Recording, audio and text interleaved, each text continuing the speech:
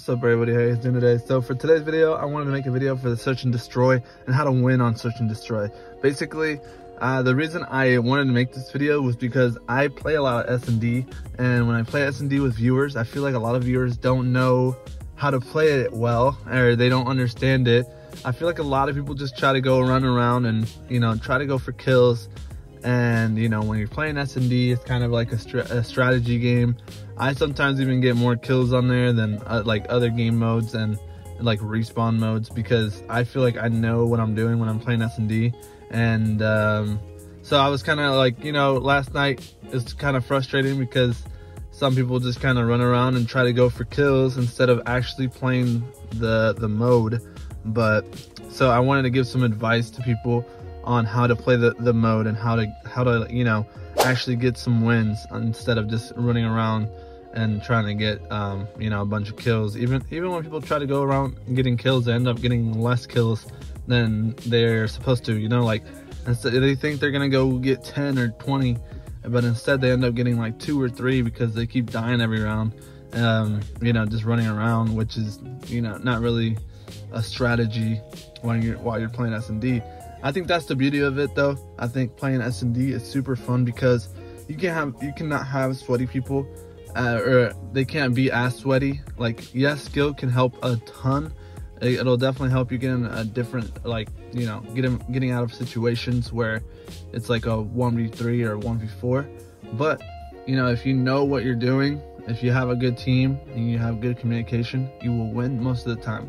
So basically what the strategy that I wanted to give you guys, or some of the tips that I wanted to give you guys, was when you are playing defense, when you are not planting the bomb, it's okay to split up, you know, so two people go to A, 2 people go to B, or, you know, one person goes up the middle, and then like if you are talking to each other, you guys can say, you know, hey, they're over at B, or I see them running through the middle, you know, stuff like that. So you want to be communicating with each other, because I feel like a lot of people just kind of run around and they don't know what they're doing. Sometimes everybody just goes to one place, which, you know, doesn't really help, because now you have to run around the entire map to go to, you know, the A bomb where they planted and they're already set up. So you have 40 seconds to, you know, kill them all, or you're just gonna lose the round.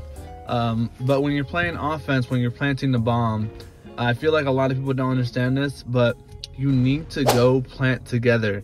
There's no reason for you guys to go around the map by yourself trying to get some kills, because that's not what the mode is. Like, that's not the game mode, unless you're playing a bunch of bots or whatever, which is completely fine. If you're playing a bunch of bots and they don't know what they're doing and you just want to go for kills, that's fine. But if you're trying to win and you're playing like a pretty good team, people that may be even better skilled than you are, that could definitely give you the advantage, just because you're playing the way that you're supposed to be playing on SnD.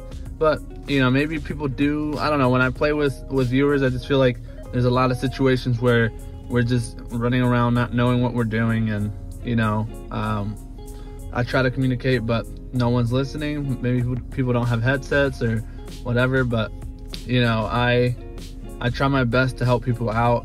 And, you know, I'm even going to be showing a gameplay where we kind of lost, like we had the advantage.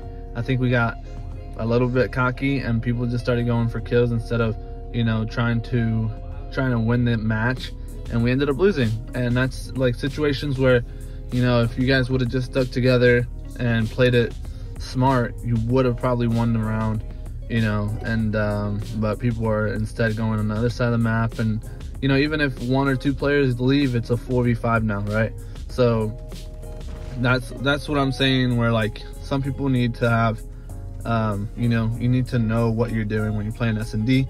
Another thing is having awareness on whatever map you're playing. If you know around the maps really well, there are definitely maps that I know better than another and I play way better. So for example, I love Standoff. I think it's my favorite map to play in. I think it's the best map to play SnD as well.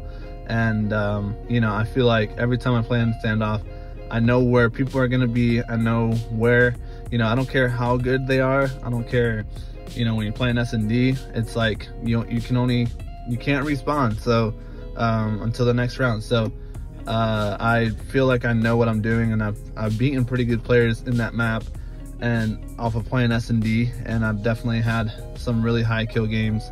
And even the one that I played in, the one that I'm showing right now, I have a high KD, but you know, just because I have a high KD doesn't mean that you're gonna automatically win the match, because you got to know what you're doing. And I feel like there was a lot of situations where it's like a 1v4, 1v3, and obviously it just makes it harder for you to clutch up. And it could have been avoided if your team would have stuck together instead of, you know, trying to go out and get kills. But I don't know, maybe people just want to like don't enjoy it, and if you don't enjoy it, that's completely fine. You don't have to play SnD, you can play respawns. But for me, playing SnD is just a lot more fun than playing respawns, just because respawns, you know, you kill somebody even if they're better than you, and they can just come back and just destroy you multiple times, and it just gets boring after a while, in my opinion. And you know, even when you're playing a really good team that knows what they're doing, they just, like for example in hardpoint, they're just gonna go for kills and try to just kill, not even, they'll hold you off spawn instead of getting points just so they can get more kills, and it's really boring. So that's just my opinion.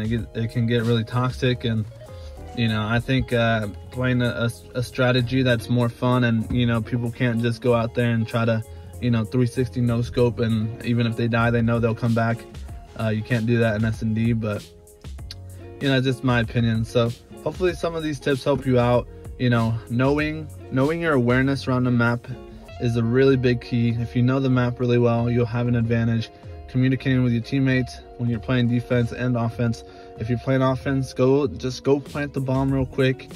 Either way, if you plant the bomb, they have to come attack you because they only have 40 seconds. So even your chances of getting kills probably are gonna get higher, instead of you just trying to go around trying to get kills by yourself, you know. So and then defense, you wanna you know, spread out a little bit, but you also want to know where they're going to be planting, if they're planting. So that's just another thing that you guys can know. And you know, just like I said, so everything right there, you know, is a really good keys to winning SnD matches. So hopefully that helped a little bit. If it didn't, I don't know, maybe you just don't like playing SnD, and that's completely fine. But personally, that's just my favorite game mode. And you know, if it did, be sure to let me know down in the comment section.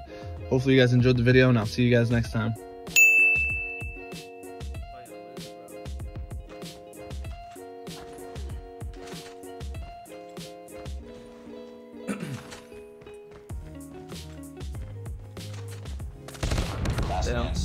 Finds you wine. How was the stream, bro? I got like no hope, bro. We just play that so dumb, bro. JJ's. Yeah, my team is just running out and dying. I know. I keep trying to tell them how to play, but I feel like they don't know how to play SnD. If I was in your game, I would have been behind you watching the sniper. Yeah, that's what I'm saying, bro. I like SnD. I think it's easy if you know the map. If you know the map and you know like where to go, and like your awareness is good, like it's fun to play.